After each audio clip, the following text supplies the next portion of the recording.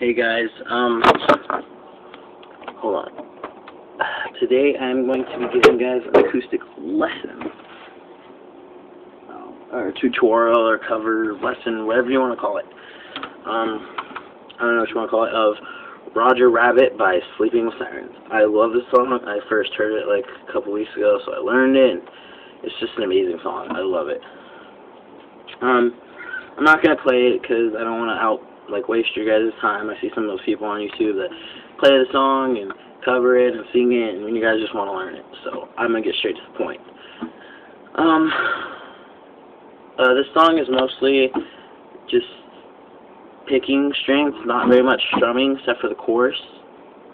So if you know how to pick finger pick, it's pretty simple.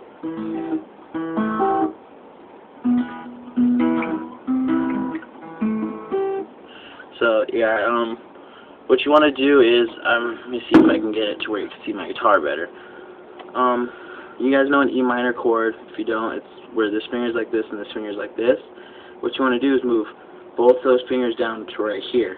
So it's just the E minor chord, but down, each finger's down a string.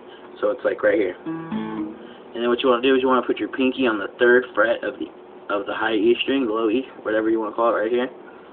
And you strum you start from this the D string, you go D, G, E, like that. And then what you do is you put both these fingers up, and then you do it you do these three. You do the A, the D, and the G. So it goes. And then what you do is you put your pointer finger on the G string, 1st fret, put your middle finger on the D string, 2nd fret, and your ring finger on the 3rd string, 3rd fret, and you strum those 3. And then you go back to the 1st chord, and you gently hit the string, so it just gives that extra second. I mute it because it's not supposed to sound, but if you listen to the song, it goes din din din. Din din din din din din din din din din din, and it sounds like he's hitting nothing, but he's really not. So I just hit it, even though sound doesn't come out. So it gives me that extra second, so I don't have to wait and try to time it out. But if you make yourself think that you're hitting that extra string, you get the same time. So it's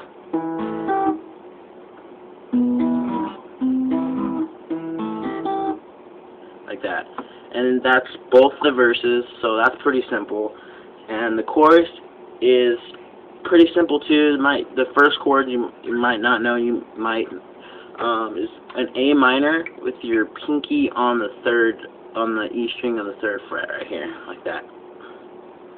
And you just strum.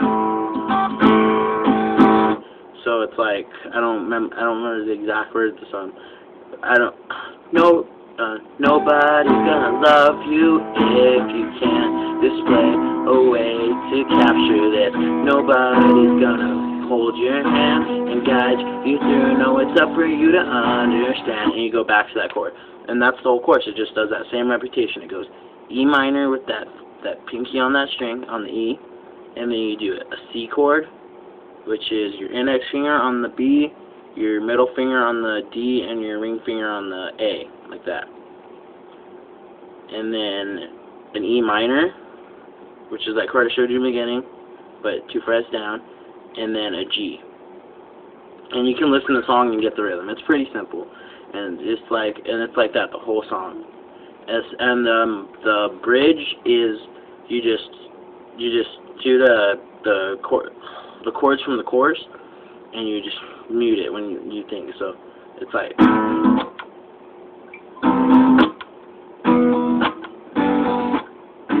however you think, and then just listen to the song and you'll get it. But it's the same chords, and it's a pretty fun song, and the words are pretty cool. Just remember, just have fun with it too. It's pretty fun. So yeah, alright, thank you guys for watching. Subscribe please, and I'll be putting another video up soon. And can you guys please leave me a request so I have an idea of what you guys want to learn. Alright, thank you.